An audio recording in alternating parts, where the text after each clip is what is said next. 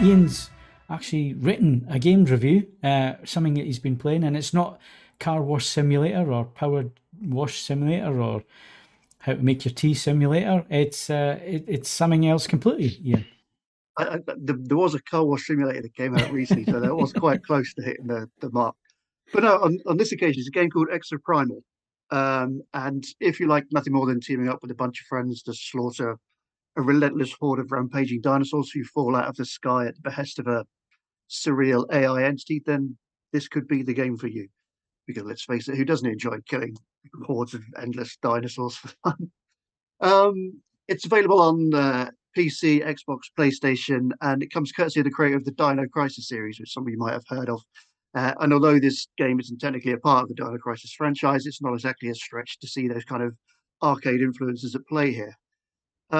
One thing I'll do, I'll go against norm. Normally, I'll start with the positives and then drop the negatives in, but I'll start with the negatives, or rather the limitations of the game to start off with. First of all, it's multiplayer only, so there's no single player campaign to speak of. And it also means that you need a constant online connection to play it. So if you've got a sketchy broadband and you keep dropping out, you're going to get kicked back to the game menu quite a lot.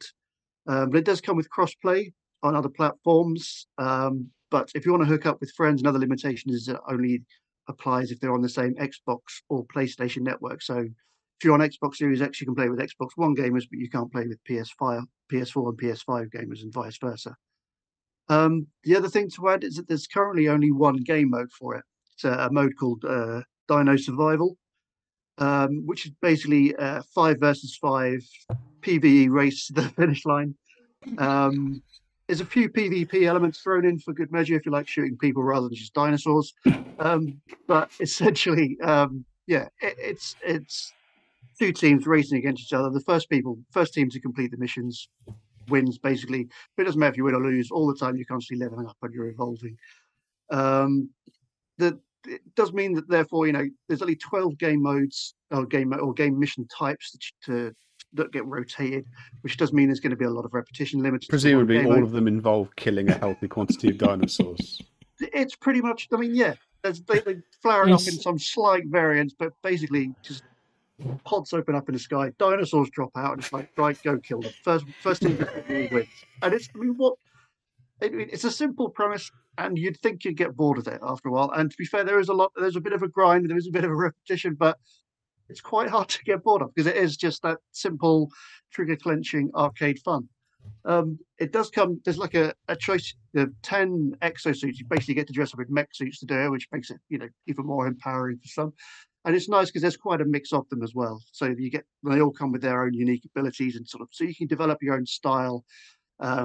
People that play a lot of games will be familiar with like the assault class, the tank class, and the support classes, which these suits kind of all kind of factor into.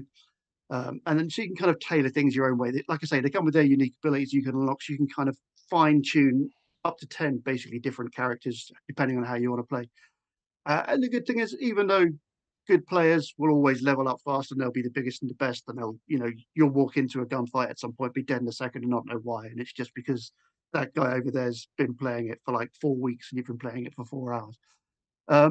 But it does have that nice variety where even if you are a bit rubbish, you can just kind of stand at the back and still feel like you're contributing in some way. There's always that kind of, feeling of being involved. It's like the support class is a favourite. I found it on Battlefield 2042 and I was rubbish on that. Just being a support class, just to run around and heal people, keep the guys who are really good in the fight. It kind of keeps you involved, and it makes you feel like you're doing something, even if you're not really sure what you're doing. Yeah, but it's good fun. And that really is kind of the essence of the positives, is that even though it's a bit of a grind, it is still good fun for the sort of the duration of how long you decide to play it for, which does kind of factor into whether it becomes value for money. Because if you want to buy it at full price, it'll cost you £50. But the plus side is it is a day one Game Pass release. So if you're on PC or Xbox and subscribe to Game Pass, you can effectively play it for free. I'll put it in air quotes before people say it's not free if it's on Game Pass because you still pay the monthly subscription fee for it.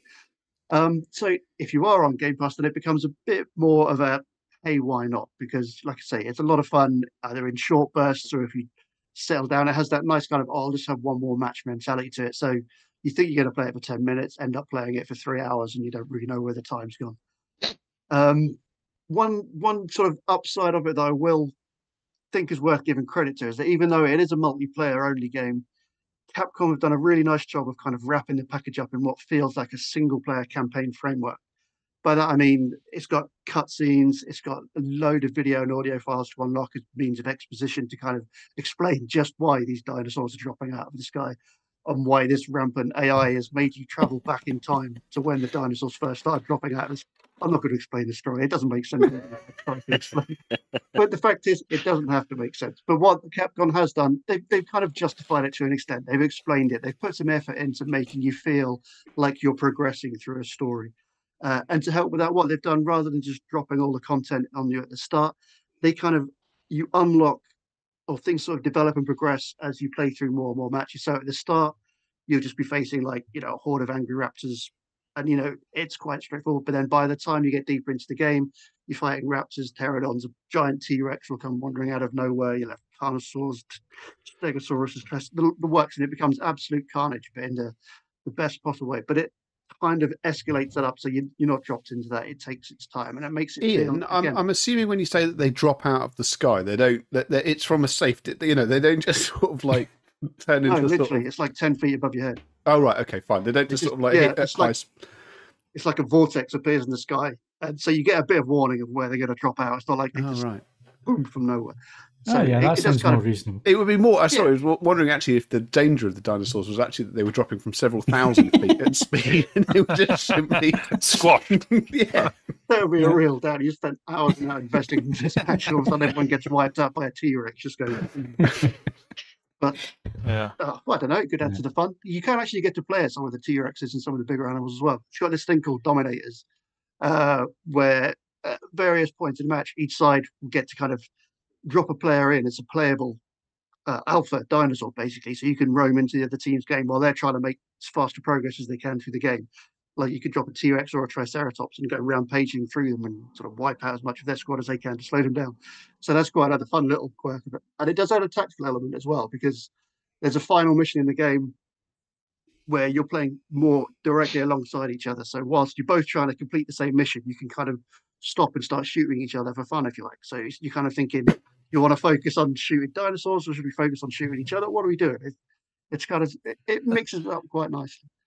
But is that a Whoopi Goldberg cameo in there? Oh, Ian predates Theodore Rex. Oh, does he? Yeah, so he does. Yeah, he won't get the. He won't get the reference. I mean, you could. It'd be interesting. You could use, in a long time I've made you feel young. You could use the game engine for Theodore Rex, the computer game, and frankly, I urge Capcom to crack on with that right now because I'd physically buy a copy. There's DLC on the way. You never know your luck.